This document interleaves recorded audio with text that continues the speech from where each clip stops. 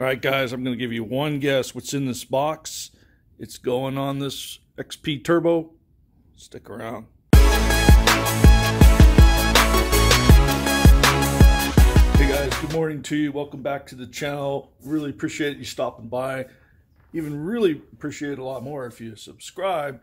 But hey, that's for a different story, and we're going to move on to what I really invited you here today, and that's for the shock therapy spring upgrade kit.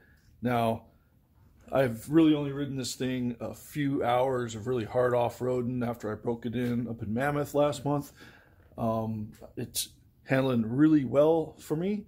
And I'm new to this off-road scene. Me and Sassy never have owned a off-road car before, and we love it a lot, but we really don't have much to judge that suspension against. So, but asking around and looking around the internet, it looks like shock therapy is the way to go when it comes to upgrading to a more plush ride.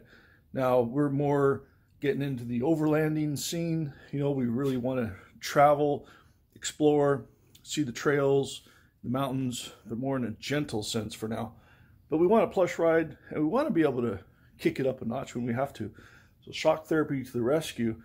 And today, I got an off Friday, and we're going to go ahead and put those on. I've never changed shock springs before, so again, this is new to me. So let's get started. Okay, I definitely don't want to take away from any of those other great videos that are out there about how you take off these shocks, how you change the springs. One of the best ones, obviously, is from Shock Therapy themselves. So guys, if you have any doubts, go to the source. Great explanations, clear, easy to understand. But I'll tell you right now, the front shocks need 15 millimeter and the rear shocks need 18 millimeter top and bottom. So that's really all the tools you need besides a screwdriver to push up the bump stop to get the lower collar out. But they recommend taking the shocks off the vehicle, which is what I'm going to do. And let's go ahead and get started on that. Now for the front shocks, they recommend that you lift the front of the car up until there's just about a ½ inch or so between the floor and the wheel. That's so you can get your feet under there and kind of jimmy the control arms there so that you can get these bolts out. Loosen and remove the top one first. I'm sorry, the bottom one first, and then do the top and take the shock on out. All right, guys, I got the left front shock off here. Now, guys, don't worry if you don't have an impact driver. Get yourself just a long breaker bar. Sturdy pipe on a regular wrench will do fine, but I got the ½ inch with the impact driver just in case. And get yourself a 15 millimeter wrench for the other side. Then just work it. Once you break it, just switch over to a 3/8. That's all it needs, guys. And you're going to end up with these two bolts here with a nylock nut on one side, and keep that washer there. That's on the nut side. And there's just the shoulder bolt right here. Pretty sure this looks like grade 8 or something, maybe 5, I don't know. But that's all there is to it, guys.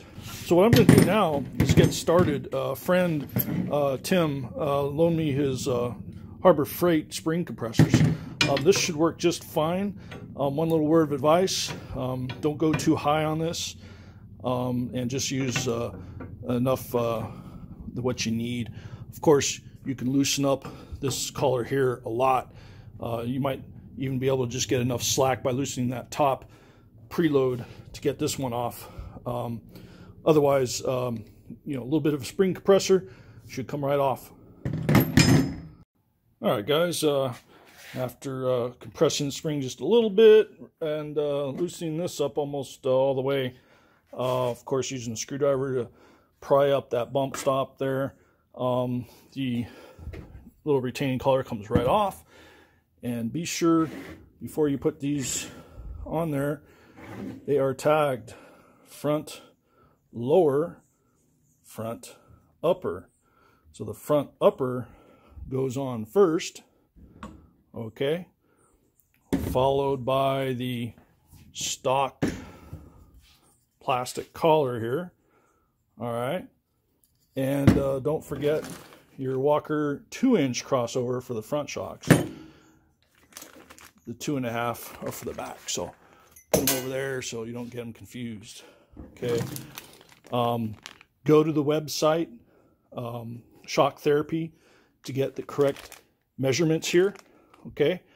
I'm putting these on a 2021 2-seat XP Turbo, and these spring rates are specifically for the accessories and my riding style that I have installed on my car. So I'm not going to really get into this stuff. It's kind of unique per vehicle, although I think the measurements crossover, no pun intended, but you know, just go check it out, and I'll show you how mine end up. There you go, guys. There's the front. Now I'm just going to repeat this on the other side and then move on to the back. I can't wait to try these out on the trail, but installation is just about the same, except the top preload collar is 2 inches from the bridge, and the crossover ring is a full 8 inches. That's the big difference. Again, check the website for your particular application, and let's finish it up. All I need to do now is kind of relax the suspension, you know, drive it around a little bit, and I think I'm going to take it to my top secret test track. It's really no secret. It's this alley behind me. I live in a suburban neighborhood, so I really don't have a trail nearby, but man, I could make an alley fun.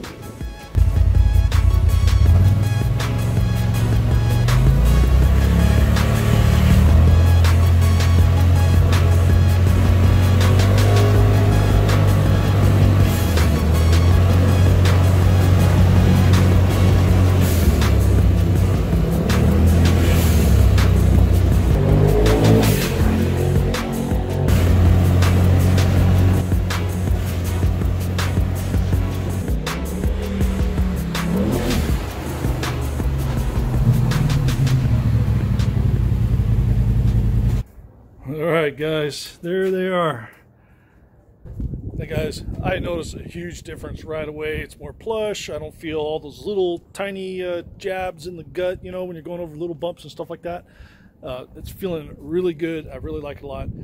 We're going up to Mammoth Mountain area of Mono County, 4th of July weekend. It's going to be the ultimate test on the trail with me and Sassy. We're going to be riding with some friends. Hope to see Clint and Alicia, and it's gonna be fun. So guys, hey, thanks a lot for watching, and a special thanks to Shock Therapy.